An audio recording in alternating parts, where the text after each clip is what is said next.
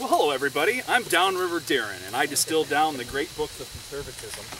Today, I'm here to talk about one book in particular, but also to examine how the whole far-reaching conservative philosophy of its author, Roger Scruton, perhaps shores up with what writer, poet, and conservationist Wendell Berry is saying about things like place, particularity, localization, beauty, natural beauty in particular, and culture. We might rightly call Wendell Berry the the poet of place. So if we call Wendell Berry the poet of place, we should call Roger Scruton the philosopher of home. Although in doing so, we risk making these heavyweight champions of the permanent things seem too small. But though these two thinkers are likely to remind us that small is beautiful, their ideas have made a massive impact. These are formidable defenders of the good, the true, and the beautiful, and when humble conservative bookmen assert that we stand on the shoulders of giants, it is Scruton and Berry that are two of the titans we're talking about. Now, you may not be surprised to learn that the poet of place and the philosopher of home live in the same neighborhood, metaphorically speaking, but in reality they come from different places. Berry is a Kentuckian, Scruton is an Englishman. However, with our favorite Michigander, Russell Kirk, they share a similar love of home, our place in it, and our duty to it. These thinkers are kindred spirits and intellectual first cousins of who share the great Irish statesman Edmund Burke as their philosophical great-grandfather. So perhaps, Andy, it is no better place than to be talking about the roots of conservatism in Edmund Burke here in the Irish hills of Michigan. The book, How to Talk Seriously About the Planet, The Case for Environmental Conservatism, written in 2012. Let's start with a unifying principle. Why are conservatives and conservationists natural bedfellows? It's a good question, isn't it? For my buck, Burke has the best answer. He tells us that we should be stewards and that it is our duty to enhance, not to exhaust what we've inherited, and to pass on that inheritance to our children in a condition better than we've received it. Now, I learned this principle in the Boy Scouts when packing up our campsites before moving out. Boys, we've got to leave this place better than we found it. Our scoutmasters would remind us in a way that reverberates through time and all place, and we realize that in the core of our souls, that in this advice there is something good and true and beautiful in this way to live, to leave the world better than we found it, to pay it forward, as Bo Schembechler's mentor would often say. Come on. What we're discussing here is the hereditary principle, the great primeval contract of eternal society that Edmund Burke first outlined in his great groundbreaking book, Reflections on the Revolutions in France. Burke is the great-grandfather of the conservative movement, and it's this eternal contract that he describes in Reflections is offered in contrast to Rousseau's social contract. And even a Lockean view, it's offered in opposition to a Lockean view of the matter, and time has proven Burke to be right about this. Burke wrote that society is indeed a contract, but it is a partnership not only between those who are living, but between those who are living, those who are dead, and those who are yet to be born. Kirk called this concept a venerable eternal chain of duty linking great and obscure. And it is this core principle of inheritance and stewardship that links Scruton, Kirk, and Berry with Burke. So Burke's true standards for a statesman were a disposition to preserve and an ability to improve. A disposition to preserve and ability to improve. Everything else is vulgar, he says, and perilous in its execution. Burke excoriates those life renters, as he calls them, those temporary possessors of power who are unmindful, quote, of what they have received from their ancestors or of what is due to their posterity. They commit waste on the inheritance by destroying at their pleasure the whole original fabric of society, hazarding to leave those who come after them a ruin rather than a habitation. and teaching these successors as little to respect their contrivances as they have themselves respected the institutions of their forefathers. By this unprincipled faculty of floating fancies or fashions, changing the state as often and as much, and as in many ways, the whole chain and continuity of the Commonwealth would be broken, and no generation could link to one another. Men would become little better than the flies of summer. The famous flies of summer quote, that's Burke at his most dystopian, and it echoes down through T.S. Eliot's Wastelands, through Bradbury's 451, that if ever man lost piety for our forefathers in the house of wisdom they've instituted, they would become little better than the flies of summer, mere appetite. People will not look forward to posterity who never look back to their ancestors, Burke tells us. They stop paying it forward and instead stop to feast and devour. Now here we are in America seeing the largest generation. Some 78 million baby boomers are retiring. All of their entitlements are already running in the red. We got an $82 trillion unfunded liability in Medicare, and yet these programs are third rails of politics that promise to kill anyone who attempts to talk about their unsustainability. Generational theft is, by the way, not good stewardship. Conservatism and conservation are natural bedfellows, Scruton tells us, because they are two aspects of a single long-term policy, which is that of husbanding resources and ensuring their renewal. The resources include three different kinds of capital. One is social capital, embodied in laws, customs, institutions, our churches, our spirit, our community values, that public spirit. This is that unwritten constitution about which Russell Kirk wrote so eloquently about, that unwritten constitution that sustains our formal written documents. That's the first kind, social capital. The second kind is material capital. That is our fossil fuels, our minerals, our material environment. And then thirdly, economic capital, of course, is contained in a free but law-governed economy. Oh, sorry. According to this view, the purpose of politics is not to rearrange society in the interests of some overarching vision or ideal, such as equality, liberty, or fraternity. It is to maintain a vigilant resistance to entropic forces that threaten our social and ecological equilibrium. I knew I wasn't going to be able to say that even when I wrote that. Ecological equilibrium. The destructive forces can come from below, as in the case of social nihilism, or they can come from above, as in the form of top-down edicts from big government. The goal is to pass on to future generations, and meanwhile to maintain and to enhance the order of which we are merely the temporary trustees. So whereas conservationists attempt to conserve and enhance our natural ecology, social conservatives are trying to conserve and enhance our social ecology. Natural and social ecologies. I think this is very helpful for us to look at it this way, because this allows for us to find that seabed of agreement, that common ground of agreement that can lead to the shared road forward in solutions. And so,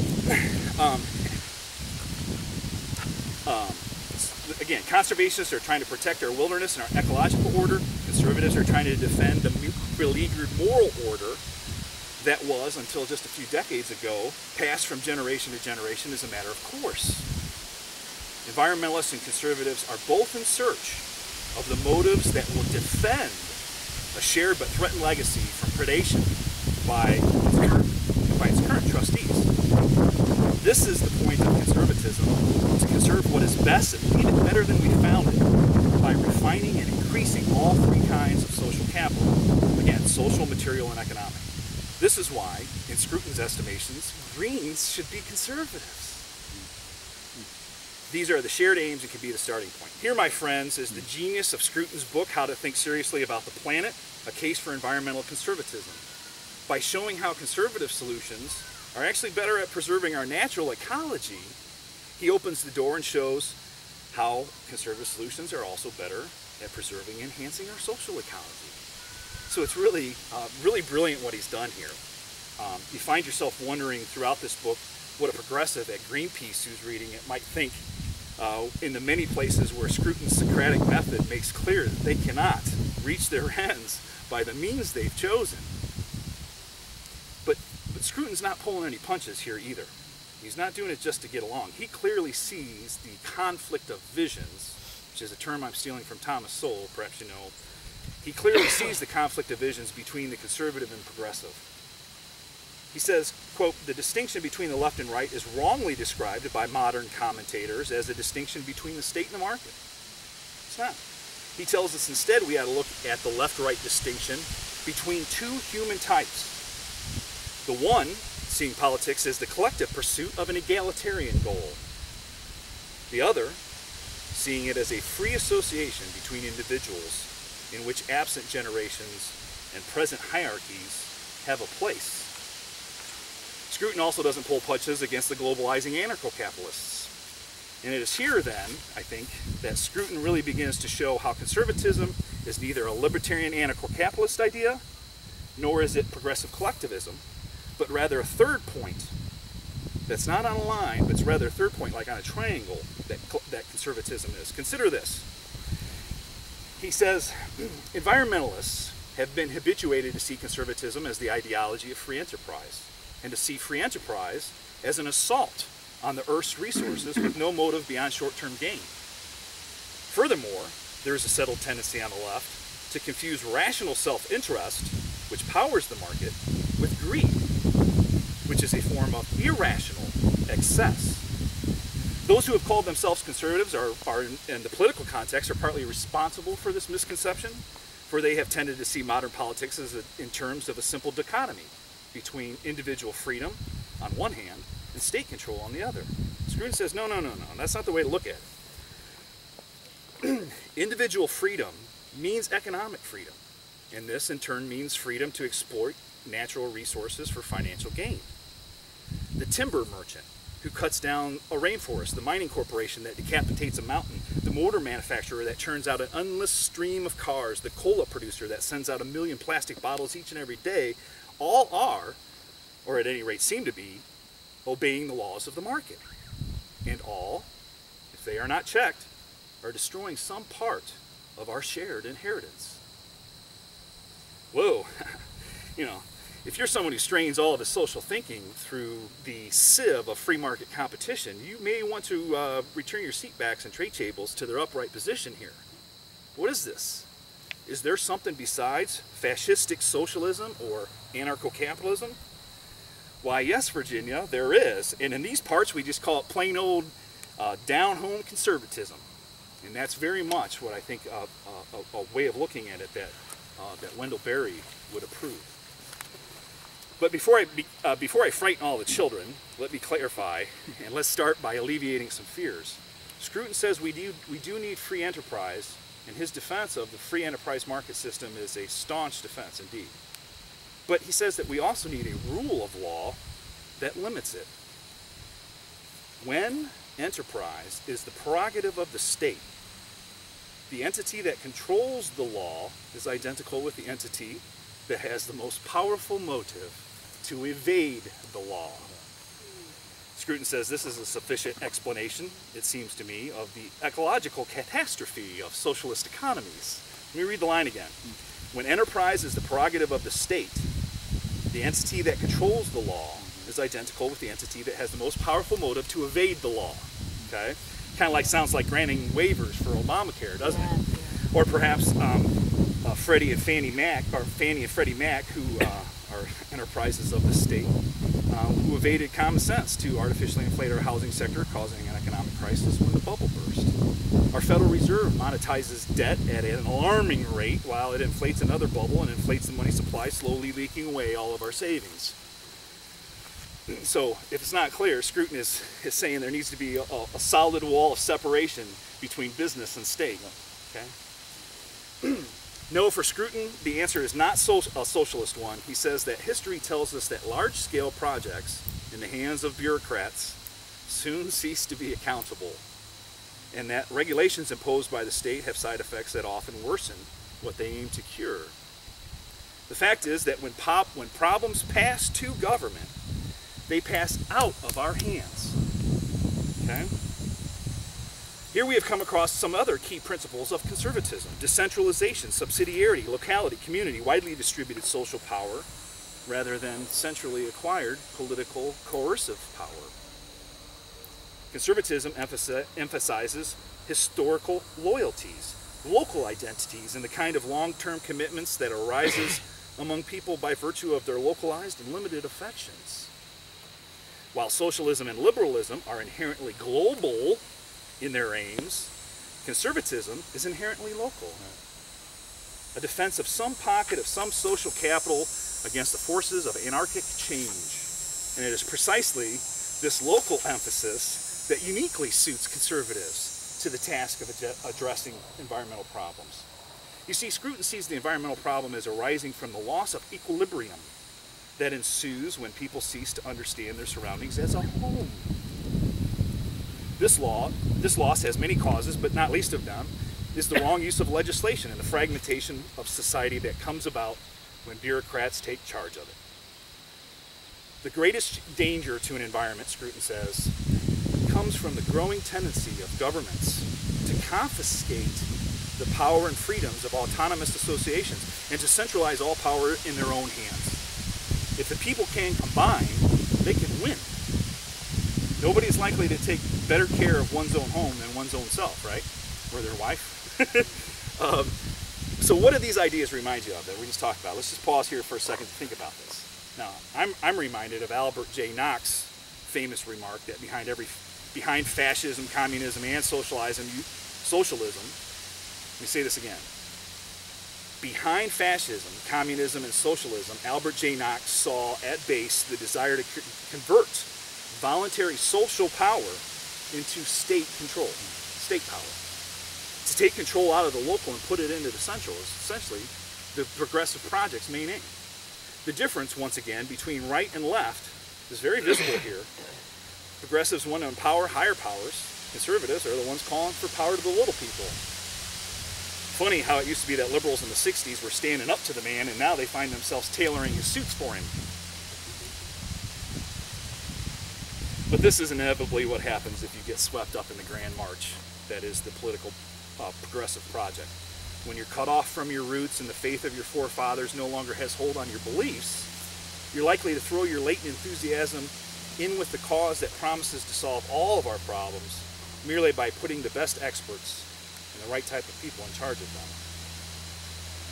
Conservatives think that people solve their own problems better than government can, and we see government causing a lot of those problems in the first place. So we want the individual local laboratories of democracy, and progressives see the world instead as one part of one vast political, social, global experiment. In this sorting out of and coming to understanding of the two types of people, left and right, Scruton does also a tremendous service by distinguishing between the cosmopolitan and the internationalist. Cosmopolitans are at home in any city. They appreciate human life in all its peaceful forms and are emotionally in touch with the customs, languages, and cultures of many people, like our Lithuanian friends here. They are patriots of one country, but nationalists of many. Internationalists, by contrast, wish to break down the distinctions between the people. They do not feel at home in any city since they're aliens to all. They see the world as one vast system in which everyone is equally a customer, a consumer, and a creature of wants and needs. They are happy to transplant people from place to place, to abolish local attachments, to shift boundaries and customs in accordance with the inexorable tide of political need or economic progress. See, it's very interesting, isn't it? You can start to begin to detect the critique against globalized anarcho-capitalism here in Scruton's remarks, right? It's not so black and white anymore, is it? The free market cares nothing for the social order, and will use whatever is expedient in attaining its goals, even bribery, or what people in Washington, D.C. call campaign contributions. But it could get worse. We could join the EU. Those who first dreamed up the European Union were cosmopolitans. Those who are now exploiting it and shaping it are internationalists, We have no affection whatsoever for the identities on which it has been built. Behind the EU, pressing always for its expansion, hoping to use its legislative powers to turn the market to their favor, are the big businesses of Europe, Japan, and America, and China, and particularly the supermarket chains, the fast food franchises, the pharmaceutical companies, and the car manufacturers. They're purveyors of global goods and global entertainments who wish to make everywhere identical in order to secure a level playing field that gives maximum customs to their goods. Do you guys get this whole point? I think this is very key, that we understand that, like Chesterton said, big business, there's nothing worse than big business and big government. Especially, they're exactly the same, especially big business. The idea that big business and big government, this is another place where progressives can find common cause with conservatives against crony capitalism. We think that's really the only thing that really united us in any way with the Occupy movement. They were against big business that tilted the playing field in favor of them and against the mom and pop businesses. So, do we really want to go in this direction? To lose everything that was distinctive of our histories and our traditions, and to lose the loyalties that made Europe and America possible in the first place? The direction leads to nowhere, and this nowhere is the very same threat against which left-wing Okophiles mobilize in defense of local communities and the rooted ways of doing things. Another way of putting the point is that for conservatives, politics concerns the maintenance and repair of homeostatic systems that correct themselves in response to destabilizing change. Markets are homeostatic systems. That's why conservatives love them. So too are traditions, customs, common laws. So too are families, civil associations, the stuff that make up a free society. But this is not because conservatives are interested in markets and prefer market forces to government action wherever the two are rivals. But this is not because of some quasi-religious belief in the market as the ideal form of social order or the sole solution to social and political problems. Still less is this affection for market capitalism because of some cult of homo economicus, economic man, in the rational supposed self-interest that governs him. It is rather because conservatives look to markets as self-correcting social systems, which can confront and overcome the shocks from the outside, and in normal cases adjust to the needs and motives of their members. So conservative policy returns decisions and risks to the people who are most affected by them, because that's how you create homeostatic systems. So here we are opposing the local against the global, power to the people, light a candle in the corner where you live. That's kind of what Burke talked about, right? What else does this remind you of? These institutions, these intermediate voluntary authorities, the autonomous associations and the local community groups. The Tocqueville? Well, Nisbet? kinda. I'm looking for something a little more Burkean. We've already talked a little bit about the little platoons. Is what we're focused on here. The little platoons of Edmund Burke. Here's how he put it. He said, to be attached to the subdivision, to love the little platoon we belong to in society, is the first principle, the germ, as it were, of public affections. It is the first link in a series by which we proceed towards love to the country and to mankind. The interest of that portion of social arrangement is a trust in the hands of all who compose it. And as none but bad men would justify it in abuse, none but traitors would barter it away for their own personal advantage. The point is that all of our real affections start at home and build out from there. Anybody who tries to say, well, we can have this love of mankind that will solve the problems of particularity are very wrong-headed. So here we have arrived at the heart of conservatism, home and its defense against all destroyers. It is these little platoons of life that build up the social capital of society, and it is top-down state controls and special interest political groups that often eat up and devour this political capital. So central to all of Scruton's philosophy is the home. That's why we call him the philosopher of the home. Oikos is the term that he has renewed. This word appears in Latinate forms in the words economy. There's the oikos, economics. Economics is actually home economy. It's redundant. And he suggests that we will neither solve our environmental nor economic problems until we have put the oikos back into the economy and the ecology. Oikophilia, or love of home, is the thing that strikes chords in the hearts of men, as it is the motivation that wells up from the deep stratum of human psychology. It is the key term of his book, oikophilia. Oikophilia is the source of many of our most generous and self-sacrificing gestures. Our capacity to love, is critically dependent on whether we find this core experience of home in our home. And with the increasing breakup of the family that communicates really only the lack of commitment, our national stock of oikophilia is being depleted. This love of home, the family, the community, and the little platoons within it are, for Scruton, the only real way to save the planet, because we care more about our own place than any other. The radical environmentalists neglect the fundamental experience of home, place, and community, instead define themselves through global agendas, international initiatives, and the worldwide mobilization of the enlightened. And thereby they uproot the very cause they claim to serve, namely the search for roots. The effect of radical policies is not the improvement of the environment, but rather they bind the world to top-down edicts, install bureaucracies, all unaccountable and unresponsive to local conditions, and they're all rotten with corruption and unintended consequences. Rather than nurture oikophilia, or the love of home, they often are oikophobic, and undo the local structures that are the real strength of any homostatic system. Scruton excoriates the cult of repudiation. And when he talks about the cult of repudiation, this is a theme that goes throughout almost all of his books. The idea of the progressive movement that seeks to kill the past, to discredit our Western heritage, or its established institutions, customs, and traditions. It seeks to uproot us from family ways of life, and it's trying to repudiate family values and our need for community, our need to be homish, our quest for home, our quest for community, as Robert Nisbet would say.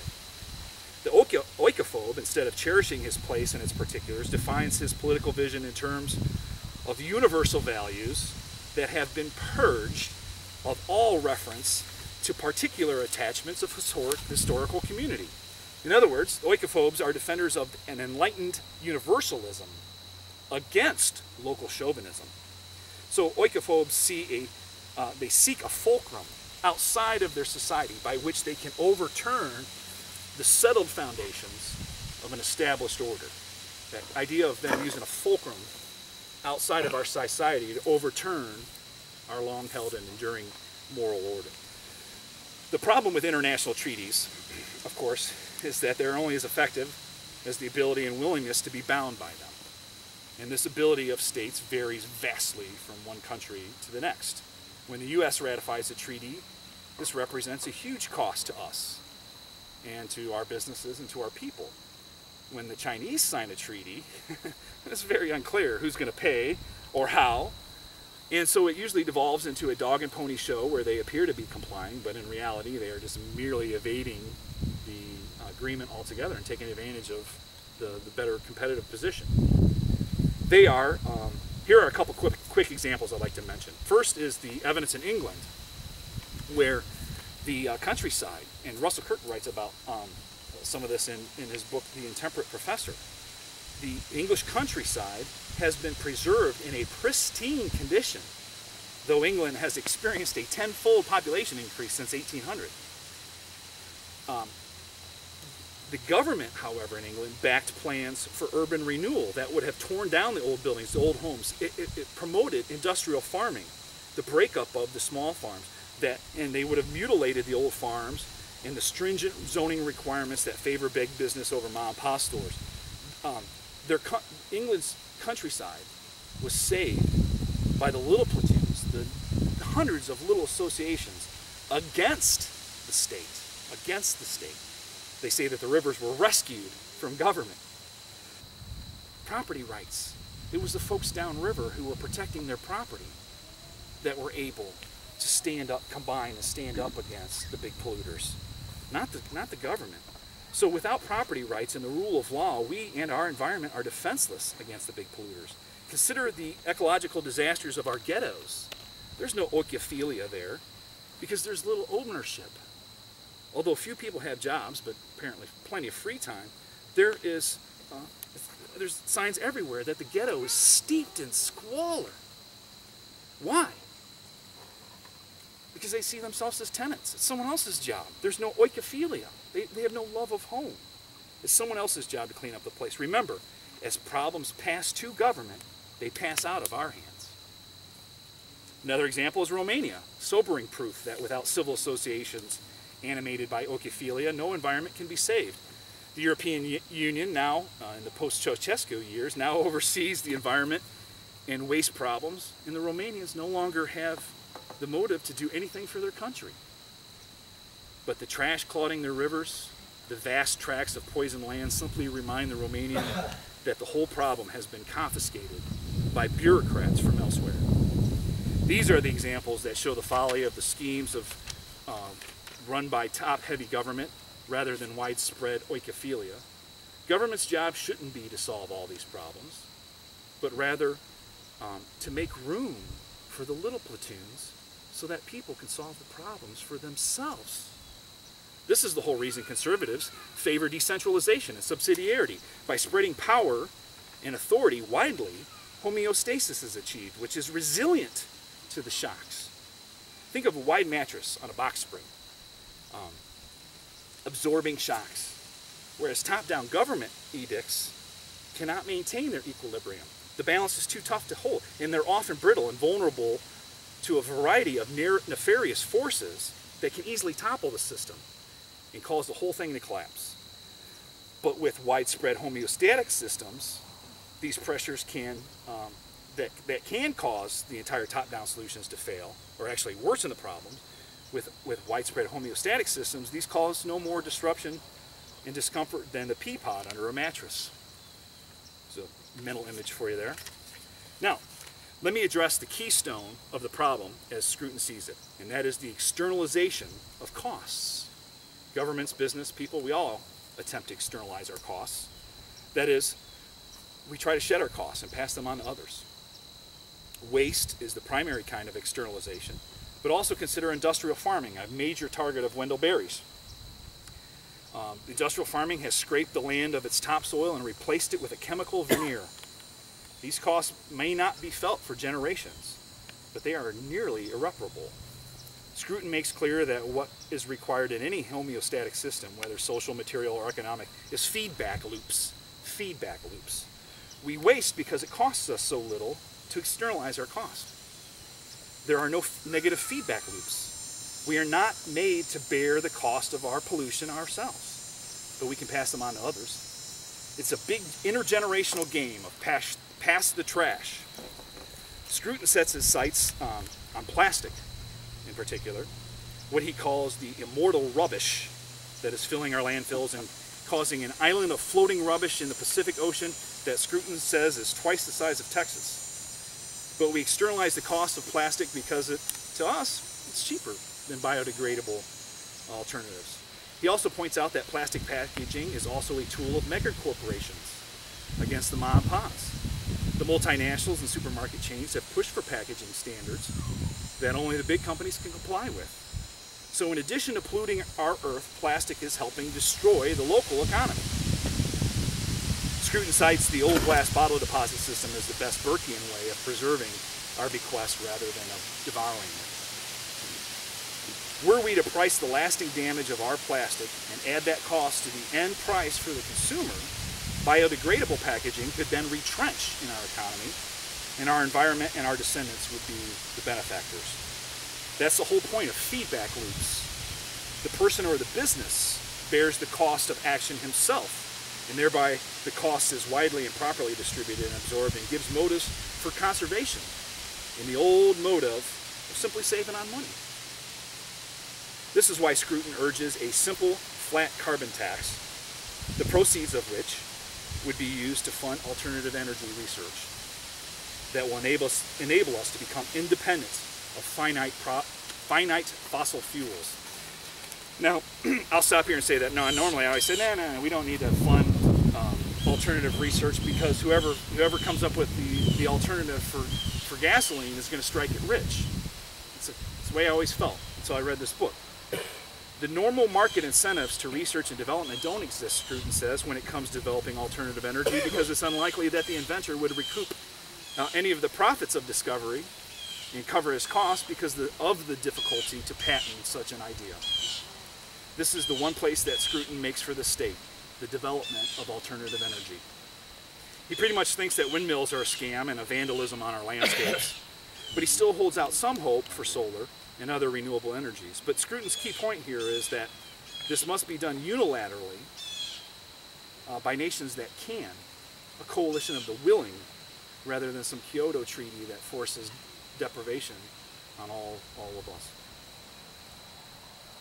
In conclusion, the conservative understanding of political action that Scruton proposes is formulated in terms of trusteeship rather than enterprise, of conversation rather than command, and that of friendship rather than the pursuit of some common cause. He says those ideas lend themselves readily to the environmental project, and it always surprises me that so few environmentalists seem to see this. It is obvious to a conservative that our reckless pursuit of individual gratification jeopardizes the social order as it jeopardizes the planet. It is obvious, too, that the wisest policies are those that strive to keep in place the customs and institutions that place a brake on our appetites, that renew sources of social contentment, and forbid us to pass on the cost of what we do to those who do not incur them. Rational self-interest is not the motive that will solve our problems of externalizing our costs. The only motive that can do that is the natural motive of the shared love of a shared place.